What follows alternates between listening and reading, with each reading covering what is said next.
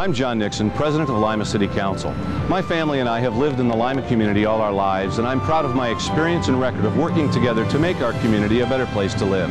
Throughout the past 16 years on council, I've demonstrated the ability to adequately fund our police and fire departments, attract jobs to Lima, and be a good steward of your tax dollars. I have a consistent record of doing what's best for Lima.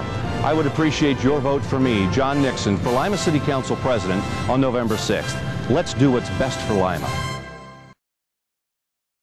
Why are you voting for John Nixon for President of Lima City Council? Local 334 and the Lima firefighters are endorsing John Nixon for his long proven track record in safety services within the city of Lima.